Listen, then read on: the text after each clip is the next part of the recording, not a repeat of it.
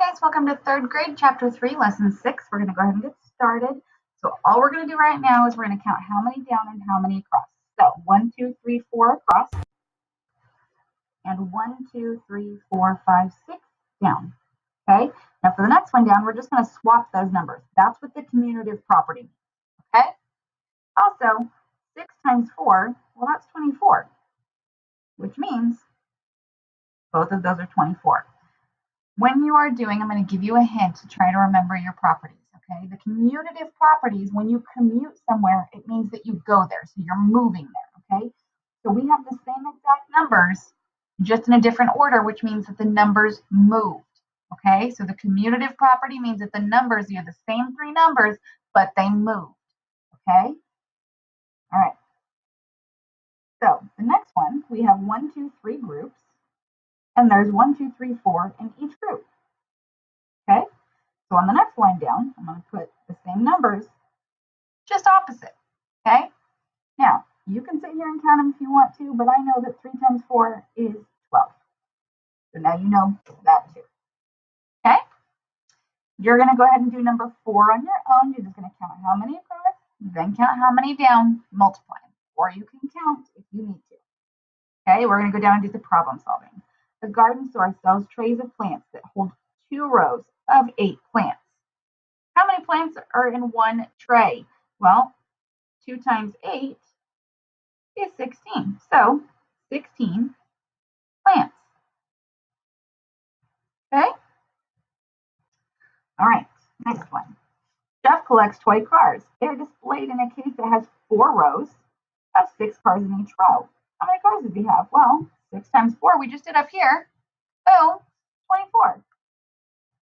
24 cars. Okay? All right, we're going to go over onto the back where you guys are going to do the lesson check just like always. And we're going to go down and do this power review. Okay? It says Ms. Williams drove 149 miles on Thursday and 159 miles on Friday. About how many miles did she drive altogether in the 2 days? So I would go ahead and round those numbers. So 149 is going to round to about 100. And 159, that 5 makes it go up to 200. Add those up, that's 300. So about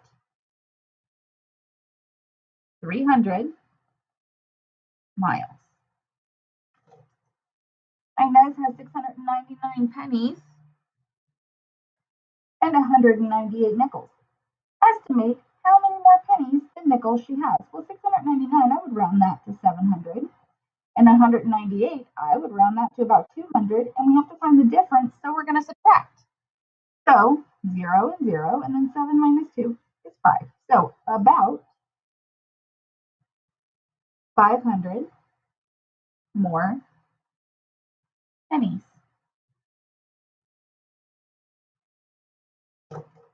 Okay.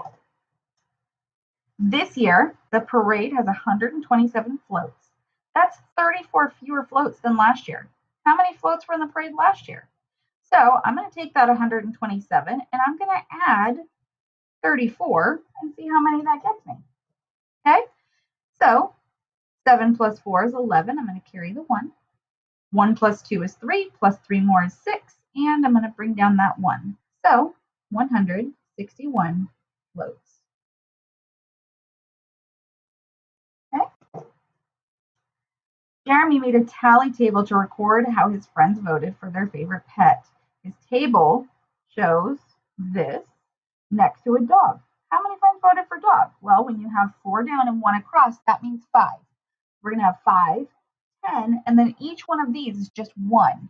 So 5, 10, 11, 12. 12 friends.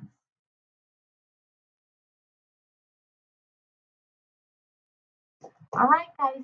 Thanks for hanging out for 3.6. Come on back for 3.7. See you soon.